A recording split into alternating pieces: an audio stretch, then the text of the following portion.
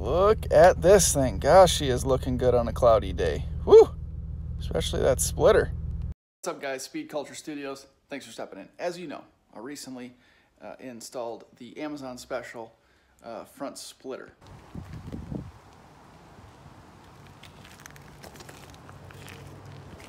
Totally changed the look of the car, and I'm super impressed by it for just simply for the fact that it fit, and it was less than $100. Now, as I said in that video, it's actually this front splitter for the 2018-2019 base model Q50, and of course this is the 2015, but nonetheless it actually fits really well. Obviously there is more than just how it fit at installation. I've had it on the car for a couple of weeks now, so I just want to do a really quick review video of how I like it so far and what I don't like about this Amazon splitter after just a couple of weeks. So I'll start with the things that I actually like about this splitter. First of all, it's under $100, under $90, I believe. I'll put a link in the description below. But the most obvious thing is that it completely changed the look of the car. You can see it really made the front profile more aggressive. It really lowered the front end of the car and made it look much more sporty than the base model bumper. I actually like the base model bumper now that the car is lowered, but the splitter adds a whole nother element, and I think I actually like it better than the sport bumper with a splitter. Despite the material feeling really lightweight, it does seem to be relatively durable. I've scraped a couple of times coming out of some steep driveways, but the splitter is still intact. I was unsure how I'd feel about the three-piece design, but I actually like it. Made it easier to work with and made it easier to get the splitter in the perfect position. Now, talking about how this thing fit, my concern with the splitter specifically for the 2014 and 15 Q50s was this area here.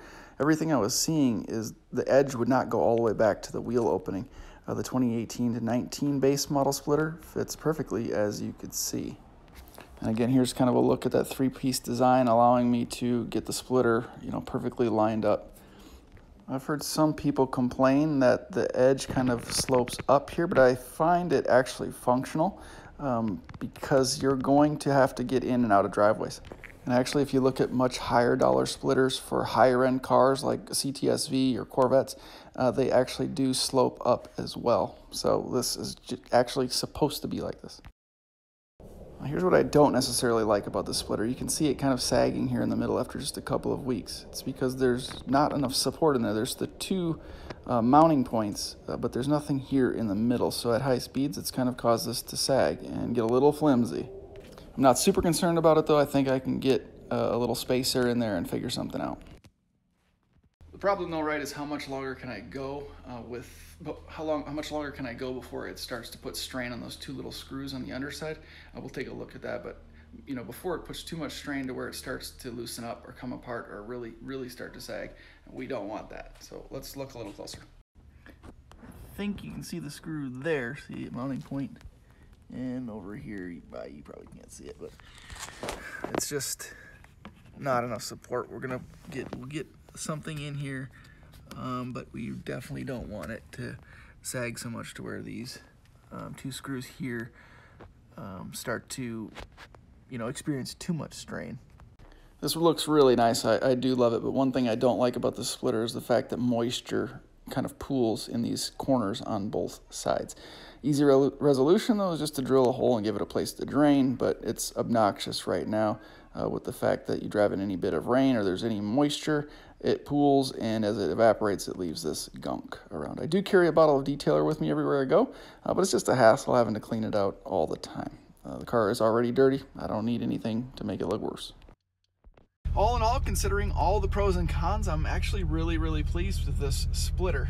For under $100, it fit really well, the three-piece design, although I was a little bit skeptical at first. It ended up being very convenient in terms of getting the splitter perfectly into place. I was able to line it up right up to the edge of the wheel opening, which was my concern with the other splitters that I've seen, specifically the splitters off Amazon.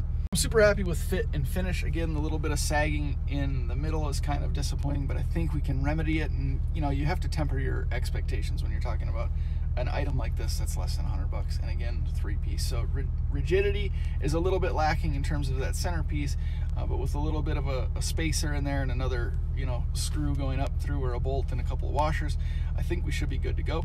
So like I was saying, anyway, considering the fact that it is all cosmetic, it is completely 100% cosmetic, and these actually don't look all that bad for being 85 or 90 bucks. I really have no complaints. It really did change the look of the car dramatically.